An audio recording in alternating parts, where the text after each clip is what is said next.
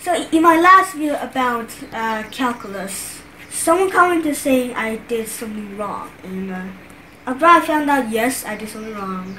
So something on here is two things being divided, but then I used this one too fast, and what happened down here?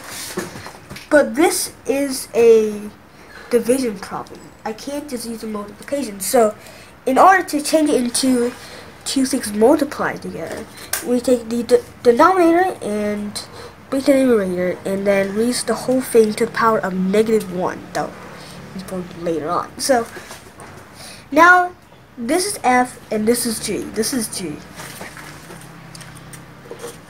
And then we use our special technique to do this. So normal F derivative of G plus the derivative of F times G.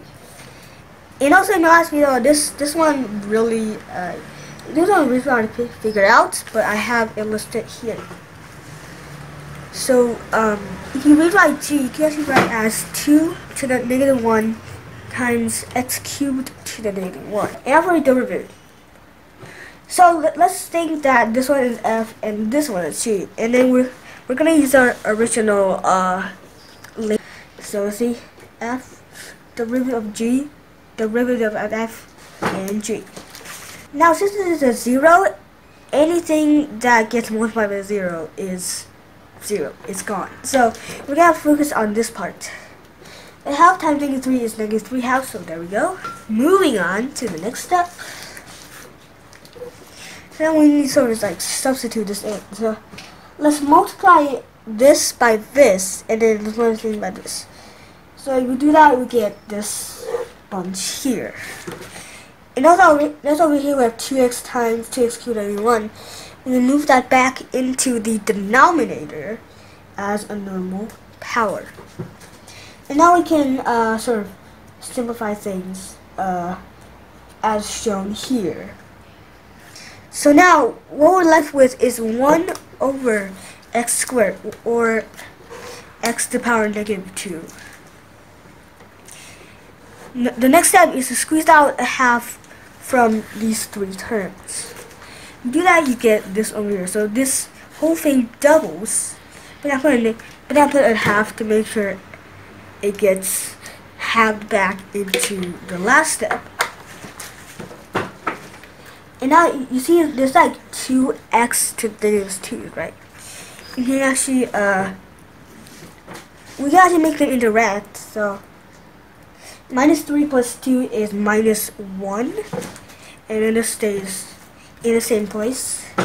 And now we need to multiply the half back. So -1 times a half is -a half. -3 times a half equals -3 halves.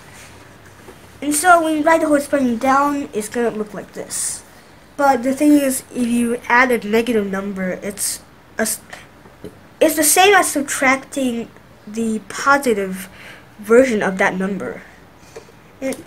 But we write positive numbers, we don't write +5, we just write 5.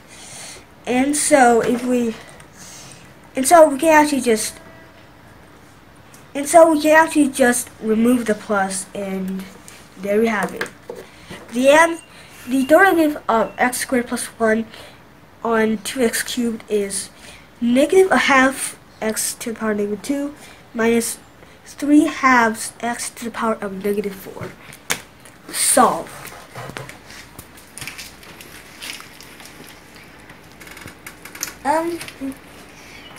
Yeah, that's about it. So thanks for watching this video. If you want me to release more calculus or videos, please give this video a thumbs up and subscribe to my channel. I'll see you guys later.